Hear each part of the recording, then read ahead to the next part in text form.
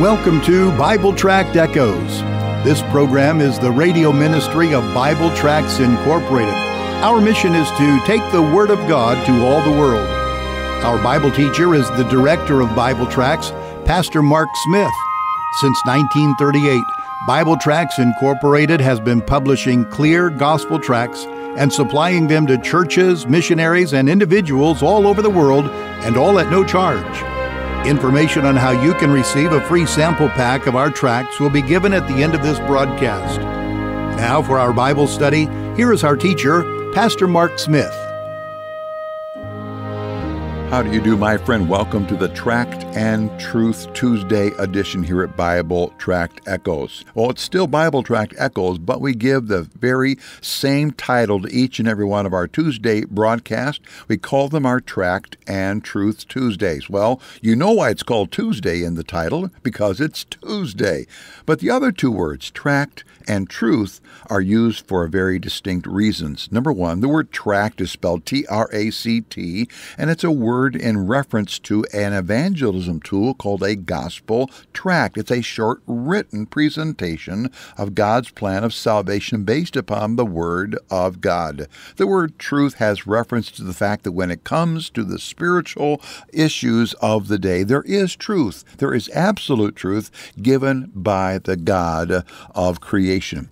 Tract and Truth Tuesday. We're going to use our day like we typically do on Tuesday to emphasize using tracts and emphasizing the truth and how to communicate the truth of the gospel. And so if you can right now get your Bible open, I'm going to read, or actually I'm going to quote Psalm 19 verse 1. You may have memorized that verse even though you never tried. Psalm 19:1. If you've never memorized Psalm 19:1, I would encourage you to do so, but that's where my Bible is open to right now. Here's my question for you today. How do you go about witnessing to a person that does not believe in God? They call themselves an atheist. Now, whether they are truly an atheist or an agnostic or they just don't believe you can know for sure, somebody who says, I really don't know if there's a God at all, or I flat out don't believe in God. How do we communicate the gospel to somebody like that? That's our goal today, along with a couple of other ideas as well. Now, I have a gospel tract in my hand. This one's entitled, You Can Know, with an exclamation point there. You Can Know. The subtitle is Real Answers to Eternal Issues. We believe the Bible is the Word of the living God. You can trust it. Jesus said that not one jot or one tittle of the law of the God's Word would ever pass away till all of it is fulfilled. Our Bible is given to us by God. It's true because it's based upon the character of God. We can find eternal answers that we can know and be eternally sure about when we use the Word of God. In this gospel tract, You Can Know, we ask questions like, is there a hereafter? And we give a Bible answer. Is there a heaven? We give a Bible answer. Is there a hell? We give a Bible answer. Where do the saved go when they die? We give a Bible answer. And there's a couple other questions. But then we get to this one. Where will I go when I die? Well, now we're getting to the crux of the matter. Oh, dear friend, do you know for sure where you're going to spend eternity if you were to die today?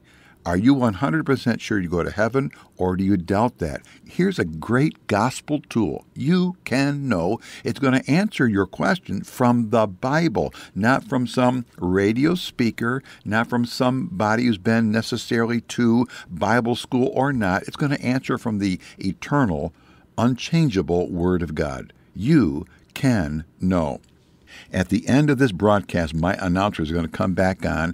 He's going to give you three methods. He's going to give you our telephone number. He's going to give our mailing address. He's going to give our website address. He's going to give those for this reason. If you will take one of those methods and use it to give to us your name and your mailing address, we will, with absolute freeness, we will give you a sample packet which contains one each of all of our English gospel tracts, these evangelism tools, one each of all of our English tracts. There's about 41, 42 different tracts there. This one, You Can Know, will be in there. Friend, please let me do that.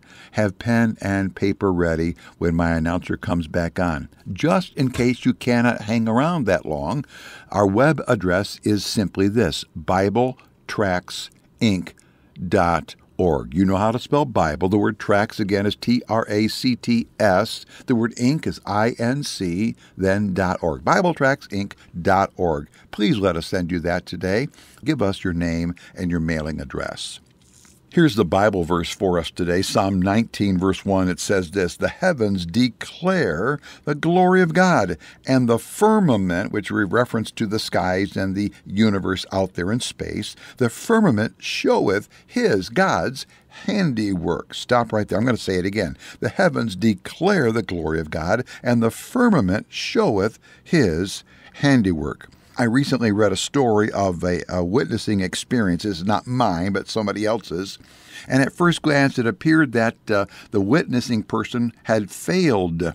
In the end, he was a great success. You see, a Christian man had been trying to witness to a hard-hearted friend of his, and many attempts had been made, but the unsaved, hard-hearted man just seemed to be untouched. Well, it was coming to Easter time, and the Christian man decided to make one more attempt. He went to the lost man's home and invited him to a special Good Friday service at his church. And they had planned and encouraged the people to invite lost people to the service. It was going to be a gospel preaching service. Well, he went to his friend's home and to try to get him to come to this Good Friday service. He had made an impassioned plea, but the hard-hearted friend rejected him. But unbeknownst to the Christian man, there was another man at his friend's house. This other man was laying some ceramic tile on the floor in the kitchen, but he was out of sight as the Christian man, with great passion, great desire, almost tears in his eyes, had pleaded with his hard-hearted friend to come to the Good Friday service. Well, the hard-hearted man said no, and the Christian man left. The Christian man did not know is that the man laying tile got up when the Christian man left, went out to his car, and called his wife and told her how the Christian man had lovingly pleaded with his friend to come to the service. So gripped was the tile guy by the concern shown by the believer that he and his wife went to the Good Friday service, and guess what? They were both gloriously saved. Oh, friend, never doubt that God is at work, even when there seems to be no immediate results. You want an up-to-date story? This comes from yesterday. Yesterday, I was on the phone with our key worker in the country of India, and I was asking him about the update on the 1 million tracts that we had printed there at the very, very end of 2017. And they're being distributed, and India is a very difficult, hard place right now. Christians are basically putting their lives on the line to share the gospel in that country.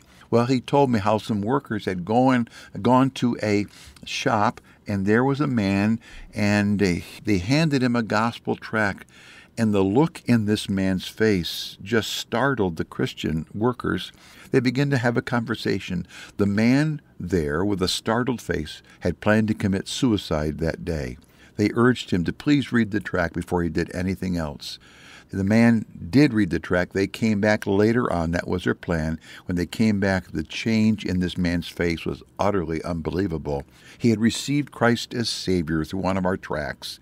He was not going to commit suicide now. He had a brand new life as a gift from Almighty God. Oh, friend, gospel tracts work. I love stories like that. Well, I read here a moment ago out of the book of Psalm 19:1. My question for today is, how do you and I share and witness to people who say they don't believe in God? Now, here are some quick steps. I hope I have time to get done with all of them. Number one, I always ask permission if I could explain to them why I do believe that God exists. And I also say to them, I hope you don't mind, I'm going to quote a verse, and I quote Psalm 19, verse 1. And I say that I believe that God exists because, well, in a nutshell, this verse explains why. Number two, I say to the person that I believe God exists because the way creation looks. Because of the way creation looks. I tell them that in the verse I just quoted here, the word declares is used. The word means that God is showing forth something. It's actually translated by the words show forth in Psalm 9 and some other places. I tell the person that I see in creation that God is showing forth that He does exist. Third thing I do is I try to use a very simple picture. I say to the person, typically this is the illustration I use, I say to them, if I were to go down the street and find a child's chalk drawing on the sidewalk, even though there was no child around, I say to the person who is a practicing atheist, I said, if you and I were to see this, and I were to turn to you and say, what do you already know when you look at this picture? Well, even though there's no child around, we would know that there had been a child there because the drawing is there. The results of what the child had done are quite evident. It's there on the sidewalk. I move from that step to the fourth step in what I do. I then talk about the beauty of the world. The chalk drawing may not be all that beautiful, but look at the world. Since the world is so beautiful, it could not be made by somebody who lacked beauty. And I begin to talk about the beauty of God. I say the God of the Bible is not a God of physical so much, but He's a spirit. And so we're dealing with the character and the beauty of His character. I talk about God's love. I talk about God's grace. That's the beauty of the God who made this beautiful world. But either the person immediately begins to ask me, or I bring it up myself, this next step. If I'm allowed, I ask them to the person, have you ever seen any ugly parts of our world? Like famine areas and people dying of starvation and so on. And the lost person will often ask why God made the world to be like that. Well, that's my opening to talk about you-know-what. Talk about sin.